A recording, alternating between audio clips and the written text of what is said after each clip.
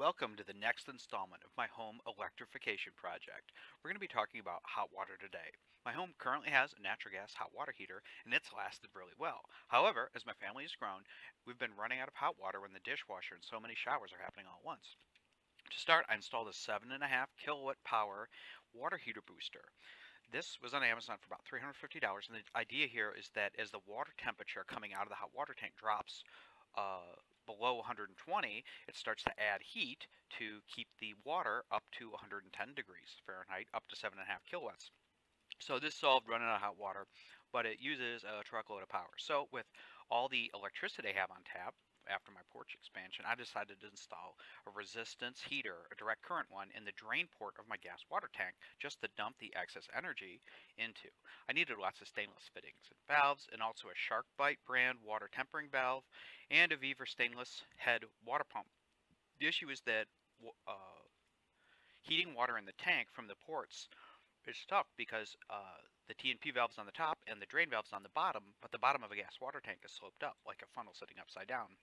So I simply could not put a large heater element in there, even though it would be optimal from a failure point of view. So since I'm not going to buy a new tank right now, and I ultimately am going to get a air source heat pump to heat the water, I just accepted that I'll have to remove the water out of the tank, heat it up, pump it, and then put it back in. So I got a stainless steel cross-fitting and 3/4 inch, put the original drain valve on one side, the pump inlet on the other side, and the straight through port going right into the tank has a 3/8 of an inch water injection probe that goes like 5 inches into the tank, and it kind of like points up. So when it's pumping, it sucks the water in on the outside and then it goes back into the tank through the middle.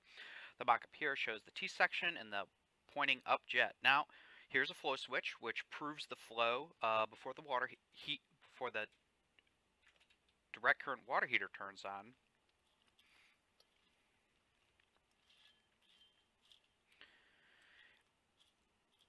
Then a British pipe thread quarter-turn ball valve, then the pump. I struggled to come up with a clean way to plumb it all, but the optimal layout ended up being a triangle. So I used a flexi fitting from Menards, and it was easy to get the angle I needed.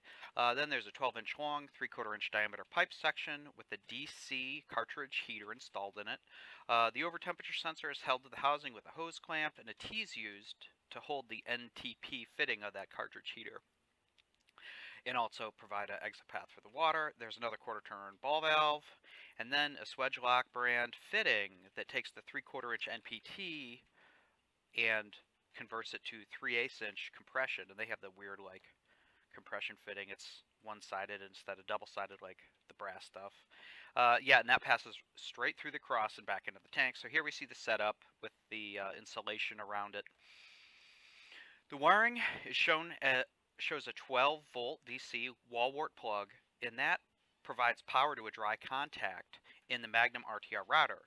Then there's a cheap temperature controller that limits the maximum water temperature in the tank to 70 C or about 160 Fahrenheit. Then I use the DC solid-state relay to switch the battery power to the heater, and an AC solid-state relay to switch the power to the circulation pump, because that's 110 volts AC. This way I can use the state of charge feature of the Magnum BMK battery control thing to control when the DC heater turns on. Now you can't use a relay because 48 volts DC will cause the contacts to arc, and so it has to be a solid state relay. And then the flow switch interrupts the signal to the SSR40DD so that the flow is proven before the heat comes on. The operating install here has closed-cell foam around the pipes, and you can see sort of what the finished product looks like. Now I'm going to show the different modes that the combined system operates in and the different costs. So starting at the top, if the battery is charged past 75%, it'll activate the pump and the DC heater. If the battery is below 75%, it'll still use the gas burner that's already in the gas hot water tank to heat the water up to 95.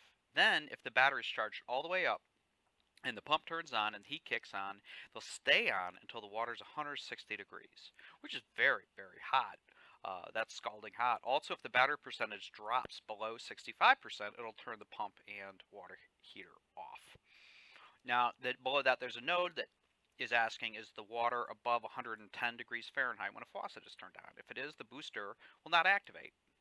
If it's less than 110 degrees, then the booster does activate. If the booster is on full blast and the temperature is lower than 105, people are going to complain.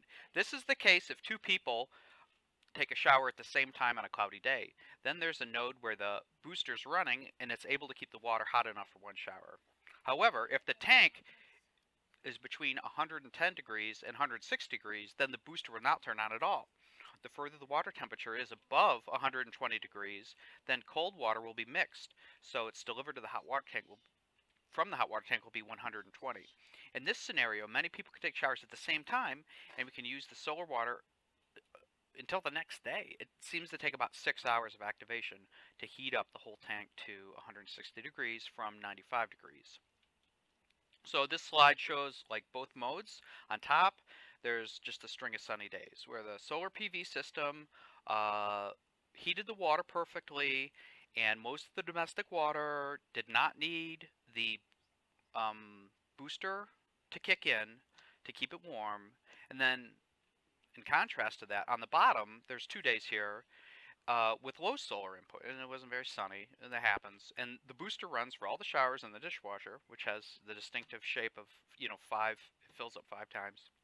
And the key takeaway here is that the system always provides the minimum functionality of hot water in normal situations. And it has the ability to provide free hot water automatically without any user action or input more than half the time in Ohio. So thanks for watching, and I hope my work has inspired you to go solar PV for domestic hot water.